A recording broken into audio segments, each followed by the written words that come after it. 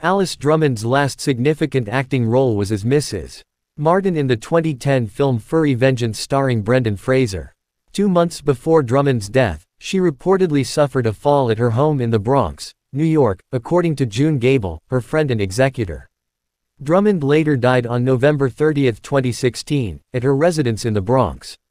Alice Drummond was 88 years old. Gable stated that Drummond's cause of death was due to complications from injuries sustained from the fall.